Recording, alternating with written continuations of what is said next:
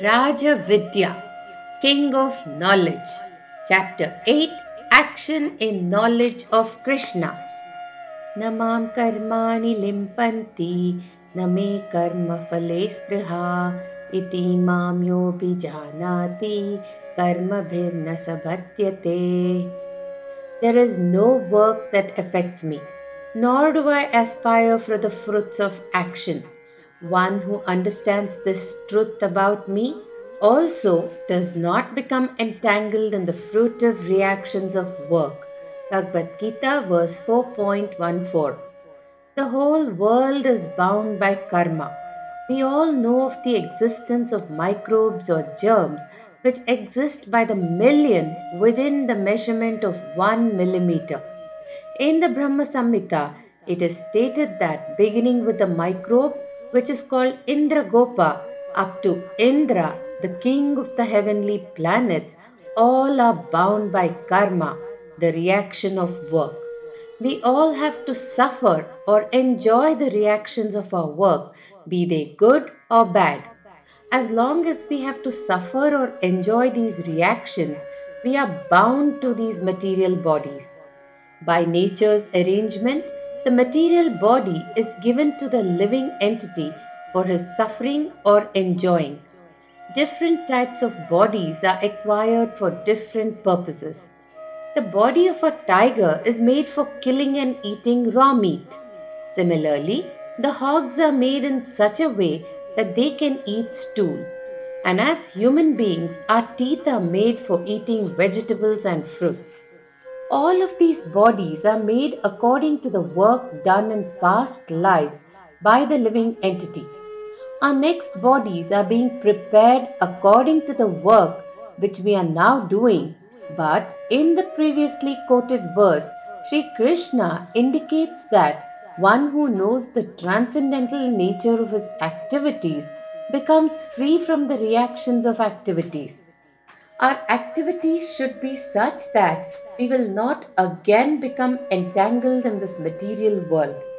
This can be made possible if we become Krishna conscious by studying Krishna, learning of the transcendental nature of his activities, and understanding how he behaves in this material world and in the spiritual world. When Krishna comes on this earth, he is not like us. He is totally transcendental.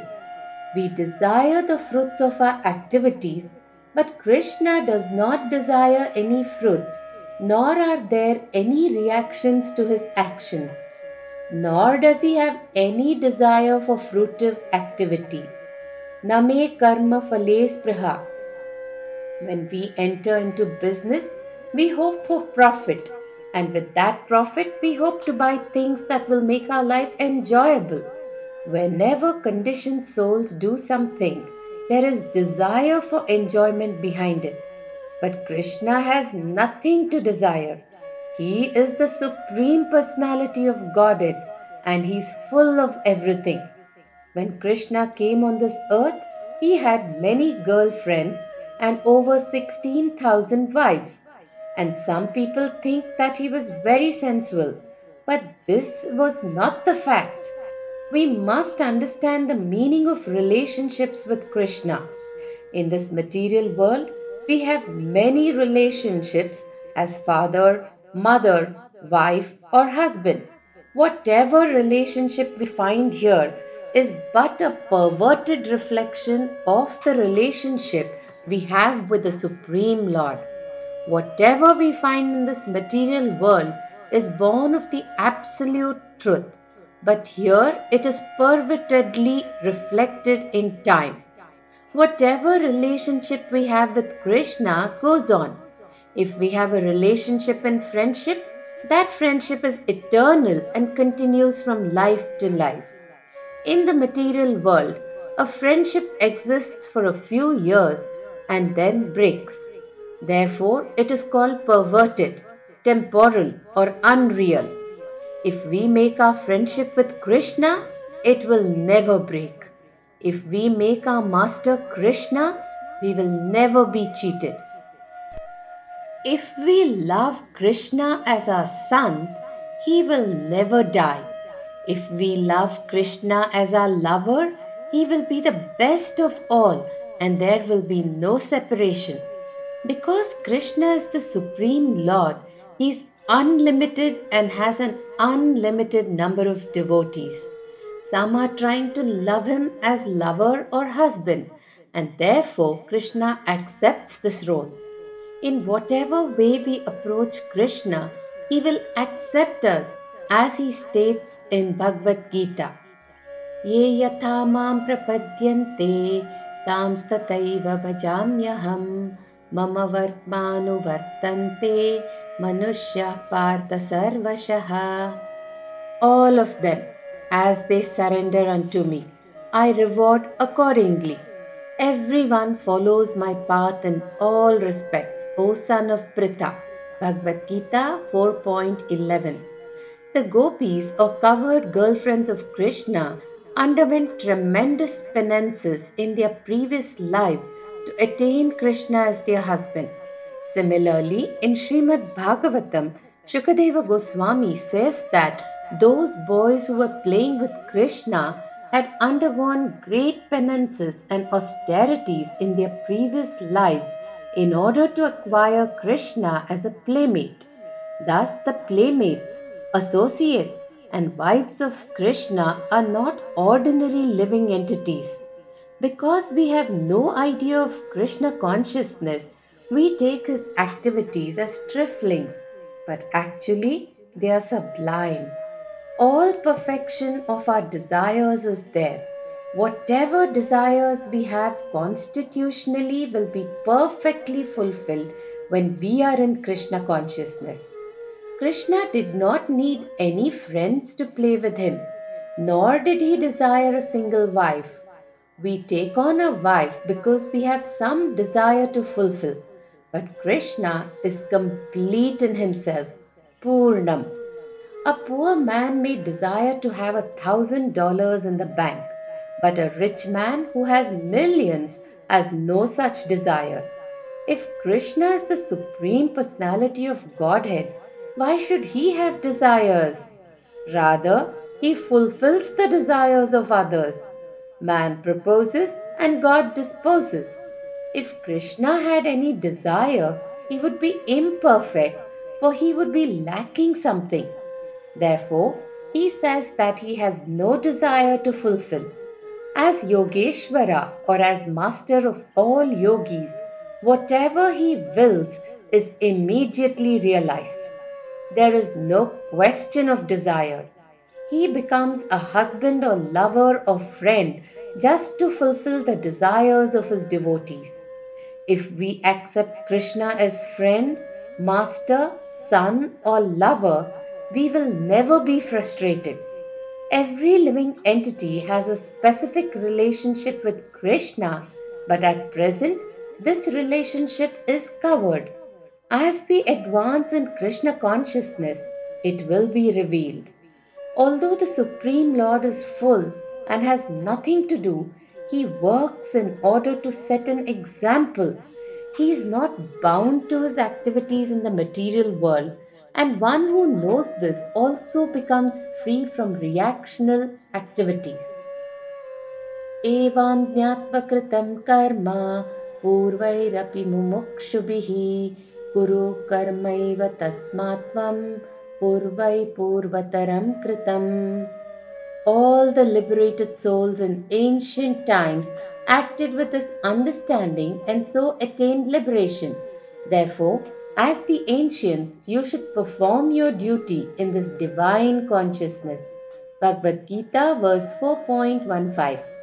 The process of Krishna consciousness requires that we follow in the footsteps of the great Acharyas who have attained success in spiritual life. If one acts by following the examples set by great Acharyas, sages, devotees, and enlightened kings who have performed Karma Yoga in their lives, he shall also become free. On the battlefield of Kurukshetra, Arjuna was very much afraid of being entangled in his activities by engaging in warfare. Krishna therefore assured him that if he fought for his sake, there would be no possibility of entanglement. Kim karma kim akarmeti kavayopyatra mohitaha tatte karma pravakshyami yajñatva mokshase shubhat. Even the intelligent are bewildered in determining what is action and what is inaction. Now I shall explain to you what action is, knowing which you shall be liberated from all sins. Bhagavad-gita verse 4.16. People are actually confused as to what is work, karma, and what is not work, akarma. Krishna here indicates that even great scholars, Kavayaha, are bewildered about the nature of work. It is necessary to know which activities are genuine and which are not, which are bona fide and which are not, which are prohibited and which are not. If we understand the principle of work, we can become free from material bondage.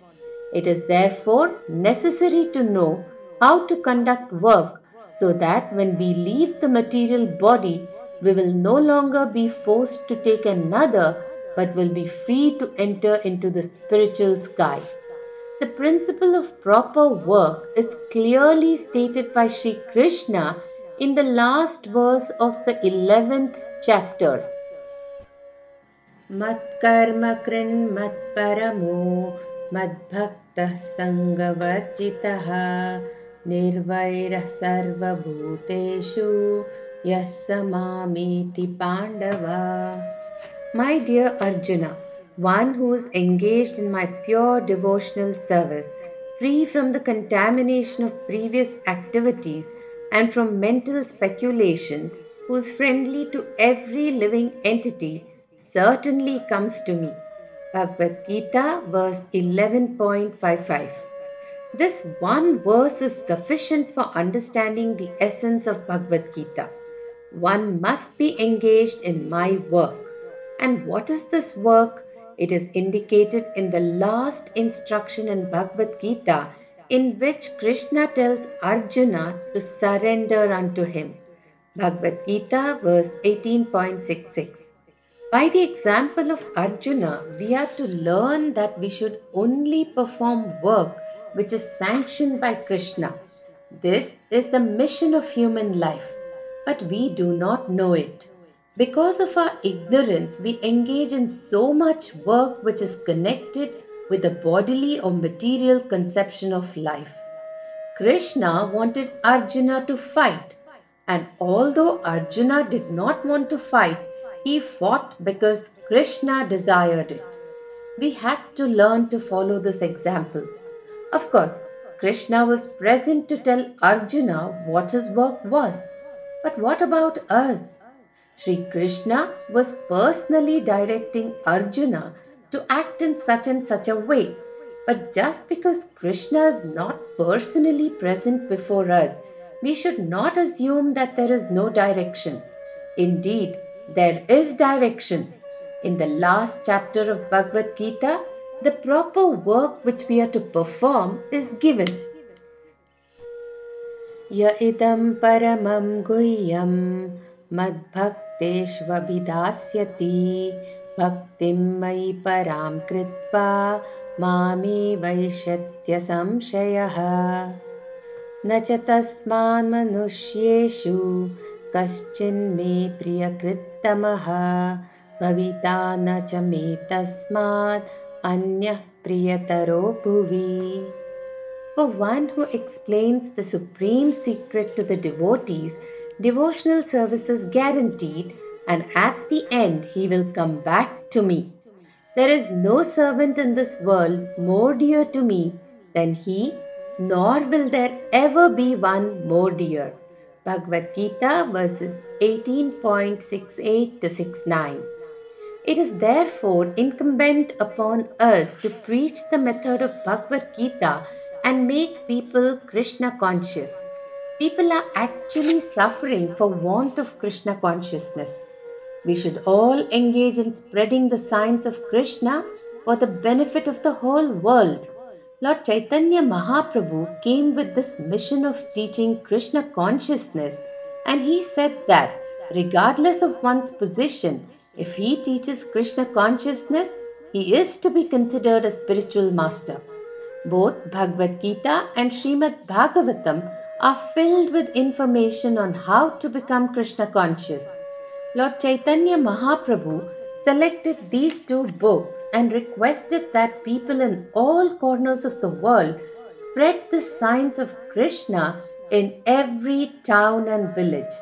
Lord Chaitanya Mahaprabhu was Krishna himself, and we should take this to be Krishna's indication of our proper work. But we should be careful to present Bhagavad Gita as it is without personal interpretation or motivation. Some people present interpretations of Bhagavad Gita, but we should present the words as they are spoken by Sri Krishna. One who works for Krishna may appear to be working like anyone else in the material world, but this is not the case. Arjuna may have fought just like an ordinary military man, but because he fought in Krishna consciousness, he was free from the entanglement of his activities. In this way, his work, although appearing material, was not material at all. Any action sanctioned by Krishna, regardless of what it may be, has no reaction. Fighting may not be a very nice thing, but sometimes, as in the case of the battle of Kurukshetra, it is an absolute necessity.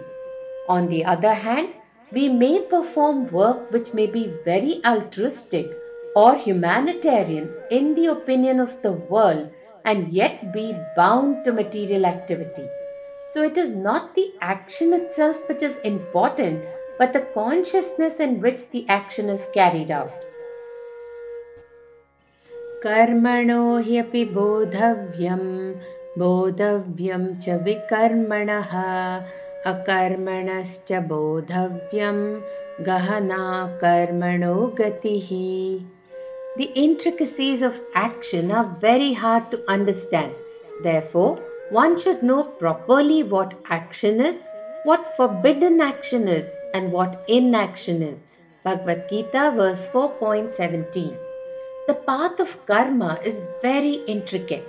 Therefore, we should understand the distinctions between karma, akarma, and vikarma. If we simply engage in Krishna consciousness, everything becomes clear. Otherwise, we will have to make distinctions between what we should do and what we should not do in order to not become entangled. In the ordinary course of life, we unknowingly break some law and have to suffer the consequences. Similarly, the laws of nature are very strict and stringent, and they accept no excuse. It is a law of nature that fire burns, and even if a child touches it, he will be burned despite his ignorance and innocence. Thus, we have to choose our course of action very carefully, lest the stringent laws of nature react to bind us to suffering. It is therefore necessary to understand what work to do and what work to avoid. The word karma refers to prescribed duties. The word vikarma refers to activities which are against one's prescribed duties. And the word akarma refers to activities which have no reaction at all. In the execution of akarmic activities, there may appear to be some reactions, but in actuality, there are not. When we work under the directions of Krishna, this is actually the case. There are no reactions. If we take it upon ourselves to kill someone, we are subject to capital punishment by the state government. Our actions are then called vikarma, for they are against prescribed actions. If, however, the government drafts us into the army and we engage in battle and kill someone, we do not suffer the reactions, and this is called akarma. In the one case, we are acting according to our own whims, and in the other, we are acting under the direction of the government.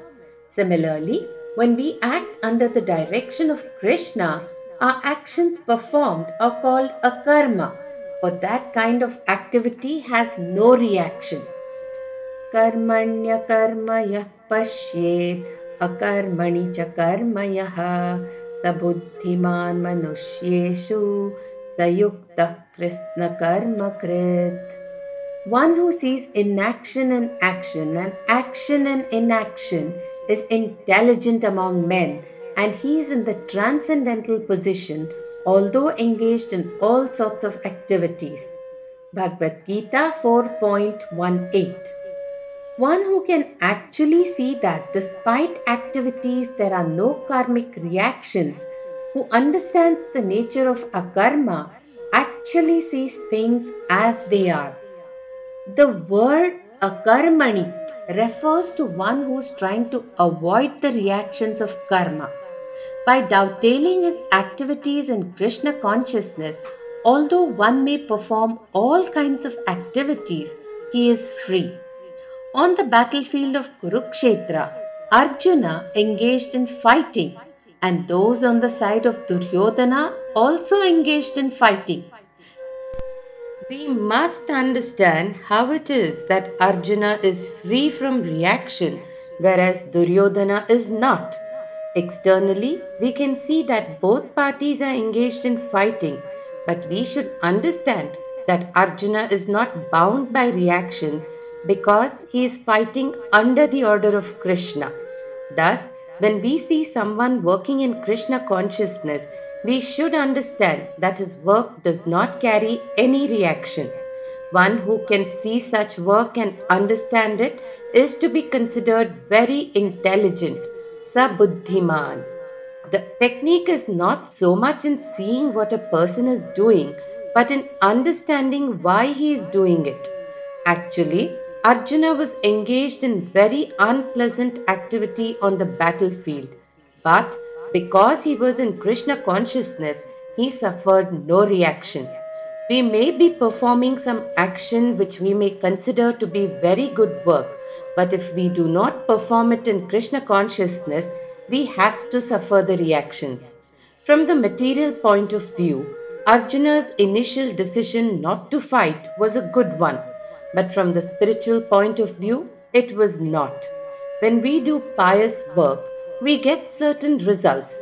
We may take a birth in a very good family, in the family of a Brahmana or a wealthy man. We may become very rich or very learned, or we may become very beautiful.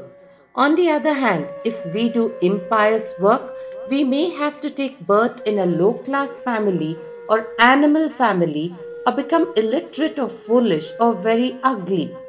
Although we engage in very pious work and take a good birth, we will still be subject to the stringent laws of action and reaction. Our principal aim should be to escape the laws of this material world. If we don't understand this, we will become attracted by aristocratic families, wealth, or a good education, or a beautiful body. We should come to understand that despite having all these facilities for material life, we are not free from birth, old age, disease, and death. To caution us of this, Sri Krishna warns us in Bhagavad-gita.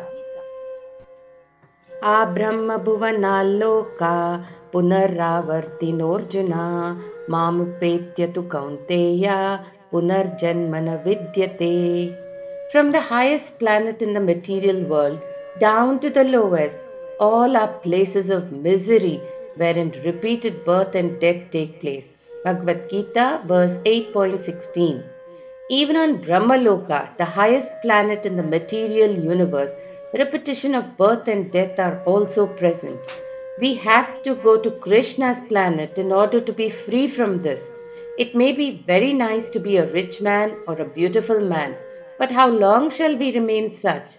That is not our permanent life.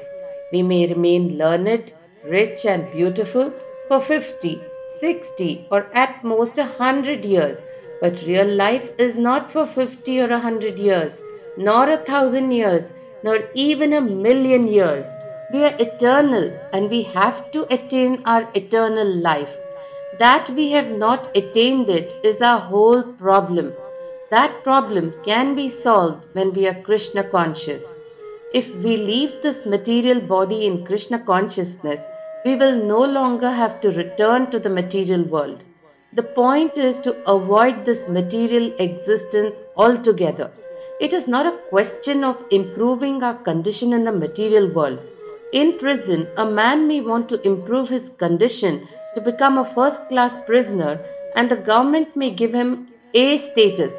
But no sane man will become satisfied by becoming an A class prisoner. He should desire to get out of the prison altogether. In the material world, some of us are A class, B class, or C class prisoners, but in any case, we are all prisoners. Real knowledge does not consist in simply getting an MA or PhD, but in understanding these basic problems of existence. यस्य सर्वे समारम्भा कामसङ्कल्पवर्जिताः ज्ञानाग्निदग्धकर्माणं तम् आहुः पंडितं बुधः.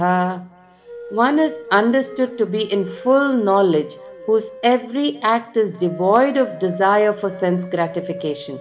He is said by sages to be a worker whose fruitive action is burned up by the fire of perfect knowledge. Bhagavad-gita verse 4.19. The word Panditam means learned and Buddhaha means well versed. In the 10th chapter, we also find the word Buddhaha in the verse Buddha Bhava Samanvitaha. Bhagavad-gita verse 10.8. According to Bhagavad-gita, one may not be a learned man just because he has received a lot of education from a university. Bhagavad-gita says that he is a learned man who can see everything on an equal level. Vidya Vinaya Sampanne Brahmane Kavihastini Shuni Chaiva Shvapakecha Pandita Samadarshinaha. The humble sage, by virtue of true knowledge, sees with equal vision a learned and gentle Brahmana, a cow, an elephant, a dog, and a dog-eater outcast. Bhagavad-gita, verse 5.18.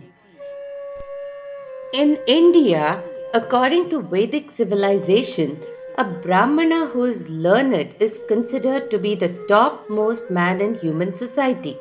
The Pandita, who is learned and gentle, sees such a Brahmana on the same level with a dog or an outcast who eats dogs. In other words, he sees no distinctions between the highest and the lowest. Is this to say that being a learned Brahmana is no better than being a dog? No, that is not so. But the Pandita sees them as the same because he does not see the skin but the spirit. One who has learned the art of seeing the same spirit soul within every living being is considered to be a Pandita, for in actuality, every living being is a spiritual spark, part and parcel of the complete spirit whole. The spiritual spark is the same in all, but it is covered by different dresses. An honored man may come in a very shabby dress, but this does not mean that he should be dishonored. In Bhagavad-gita, these material bodies are likened unto dresses which are worn by the spirit soul. Vasamsi jirnani yata vihaya navani grinati naro parani tatha sharirani vihaya jirna nyanyani samyati navani dehi. As a person puts on new garments, giving up old ones, similarly, the soul accepts new material bodies, giving up the old and useless ones. Bhagavad-gita, verse 2.22. Whenever we see any living entity, we should think, here is a spirit soul. Anyone who can understand such a spiritual vision of life is Pandita. Chanakya Pandita gives the standard for education or the qualification for a Pandita in this way. The learned man sees all women with the exception of his wife as his mother. He sees all material possessions as garbage in the street, and he looks on the sufferings of others as he would look on them in himself. Lord Buddha taught that we should not even hurt animals by word or deed. This is the qualification for a Pandita, and this should be the standard of life. It is therefore to be understood that one is to be considered educated in accordance with his vision of life and his activity in accordance with that vision, not by his academic degrees. This is the understanding of the word Pandita from Bhagavad-gita. Similarly, the word Buddha specifically refers to one who is well versed in the study of scripture. The results of such realization and scriptural learning are thus described in Bhagavad-gita. Aham sarvasya prabhavo mattha sarvam pravartate iti matva bhajante mam buddha bhava samanvitaha. I am the source of all spiritual and material worlds. Everything emanates from me. The wise who know this perfectly engage in my devotional service and worship me with all their hearts. Bhagavad Gita verse 10.8. The well-versed person or Buddha is one who has understood that Krishna is the origin of all emanations. Whatever we happen to see is but an emanation of Krishna. For millions and millions of years, sunshine has been emanating from the sun, and yet the sun is as it is. Similarly, all material and spiritual energies are coming from Krishna. As a result of knowing this, one becomes a devotee of Krishna. Thus, one who knows that he must work in Krishna consciousness, who no longer desires to enjoy this material world, is actually learned. Everyone is working in the material world due to lust, karma, but the wise man is free from the dictations of this lust. Kama sankalpa varjitaha. How is this possible? Jnanagni dagdha karmanam. The fire of knowledge burns up all reactions of sinful activities. It is the most potent of purifiers. Our lives have meaning and direction only insofar as we strive to attain this transcendental knowledge of Krishna consciousness, RAJA-VIDYA, which is the king of all knowledge.